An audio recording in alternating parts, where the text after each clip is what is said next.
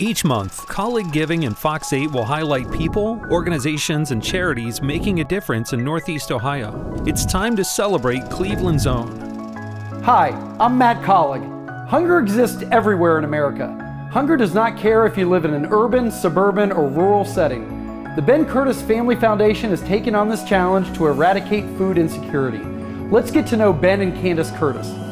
Ben, Candace, thanks for sitting down with me today. It's great to be here. Ben, being on the PGA and golfing has presented you with a lot of opportunities in this world, but I would imagine that starting your family foundation has got to be one of the most rewarding things that has happened to you. Well, it has been, Matt. I mean, you know, we were fortunate to travel around the world and see some amazing places. And, you know, she growing up here in Kent, I grew up in Central Ohio. I never imagined doing what I did. I mean, I always dreamed of it, but to actually have it happen was a dream come true. But the work that we've done the last 7 years and here in Kent and a couple other communities has been very rewarding. And everybody says the British Open is the biggest accomplishment. I mean, to grow this to where it is today is obviously, it's taken a lot of time to get there, a lot of hard work, but it's very rewarding. For the viewers that don't know, tell us a little bit about what the Ben Curtis Family Foundation is. It's a feeding program where we provide food over long weekends, roughly 10 times throughout the school year. It started back in 2013, and we started with 130 bags, and now we're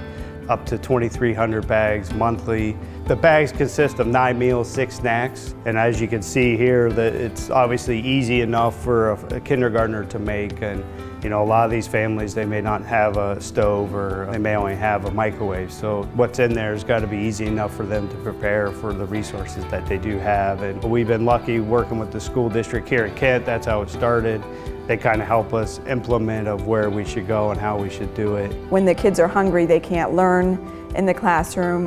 You have behavioral issues and things like that. And teachers are spending their own money supplying kids with snacks in their own room. So not only are you helping the kids, you're helping teachers as well. Speak a little bit about who gets the meals. We have a liaison at each school. We call it the Birdie Bag liaison.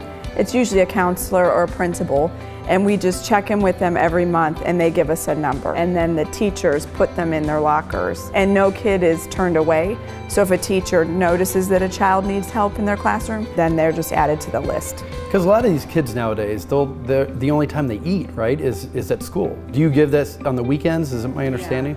Yeah, it's usually once a month, and it's usually long weekends, Thanksgiving, Christmas. Do you have plans to expand? Yeah, we'd love to be able to work with more school districts and get the word out there, because, you know, every community needs it. 1 out of 2 kids in Kent is hungry. And Ravenna is at 74%, and then Barberton is 78%. So they actually blanket the whole district.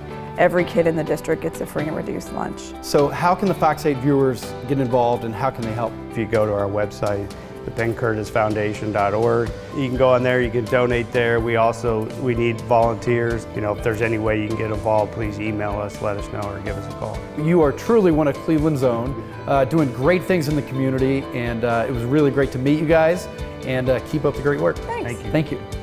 To learn more about how you can help, go to bencurtisfoundation.org. Make it a great day.